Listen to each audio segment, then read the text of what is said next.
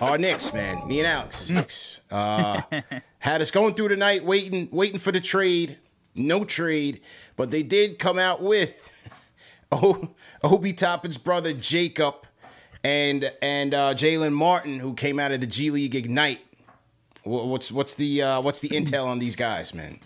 So Jaylen Martin, he actually was the overtime elite. Overtime elite. Yeah. Overtime elite, which is worse than the G League Ignite. But he's a kid. He likes to get downhill. He's athletic. I think he shot 28% from three. So, the shot's not really there. He's okay. I doubt, look, Westchester's nice this time of year is what I'll say to him. Yeah. Jacob Toppin's a little fired. Jacob Toppin's a little bit more interesting to me. I think he's probably going to spend some time in the G League as well. But like Obi, he's athletic. He started shooting it a little bit better this year. Skinny, has to put on more weight, definitely. But I think the NBA style is going to help him out a little bit in a way that Kentucky didn't always. He was somebody coming into the year that I was like, all right, he could be a sleeper maybe. Now, he was a little bit older, so I didn't expect him to shoot up draft boards or anything, because he didn't have the self-creation ability necessarily that Obi did when he was in college. And in Kentucky, there's a little bit more, there's more mouths to feed in Kentucky than there were at Dayton for Obi. But I think that he's gonna definitely get a cup of coffee as an NBA player for sure. All right, well, I mean, look, at least, they got him on the two-way contracts, both of them. I never saw NBA type of play in Trevor Keels. I don't think he should be brought back. You can have 3 two-ways now, so we'll see what happens there. But overall, you think these guys could get, some back end of the rotation type of minutes, maybe maybe not now, but down the road?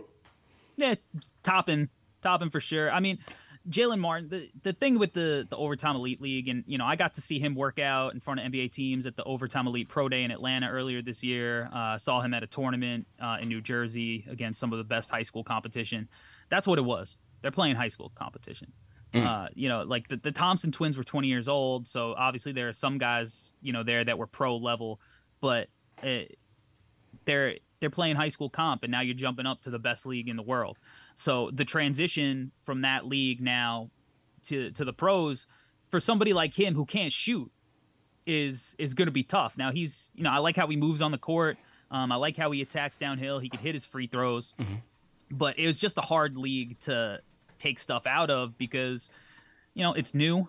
And again, there's that mix. Now I think it's going to get easier going forward because I don't think we're going to see these Thompson situations going forward because now that you can do the NIL deals, it's going to be used much more like a high school academy or a European basketball academy where these guys, they're all 4 and 5 stars. They're already committing to big time college programs. We just saw a kid go from OTE. Now he's going to be with the Ignite next year. That's how this is going to be used going forward. But this first 2 years, these guys who signed the contracts to be there for 2 years before NIL, they got caught, in a weird situation. And I think it's going to be a big time adjustment for him playing against, these pro level guys. Late on the newswire, man, Corey. Whenever you come on, we always talk Zach LaVine. Zach LaVine.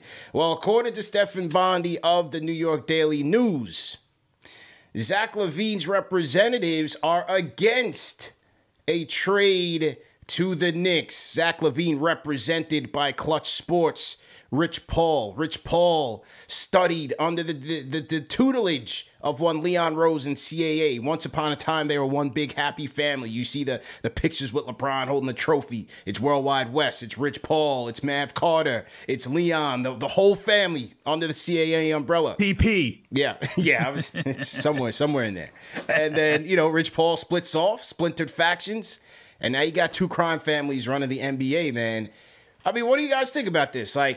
Is Rich Paul and Clutch really going to do what's best for their client, or are they out to just do what's best for them? Because it's so interesting, man.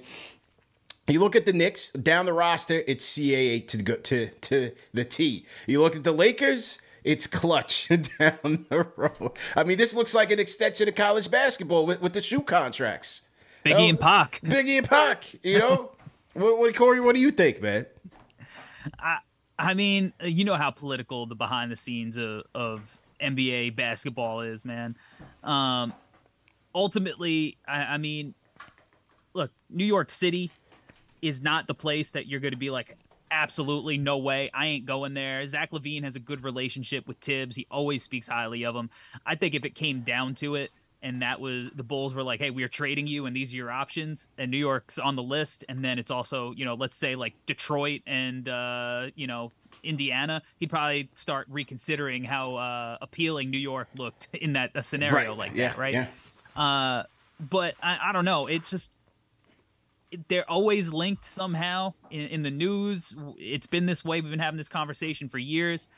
I just don't know if it's meant to be. Sometimes in life, you know, you meet those people who you feel like there's a connection to. It just, the timing never works out. It's not meant to be. I don't know if it's going to be meant to be for Zach LaVine and the New York Knicks. And it seems like the Bulls are fine running it back. Seems so. That, all indications are team run it back. Yeah. Which, you know, we just talked about. They don't have Lonzo, so they actually can't fully run it back as to what made them successful. And they don't really have many avenues to improve in free agency. So, you know, it'll be a perfectly mediocre season out in Chicago where Zach LaVine will eventually, you know, get his points, probably make a play-in first-round playoff run, something like that, and we could have this conversation again next year.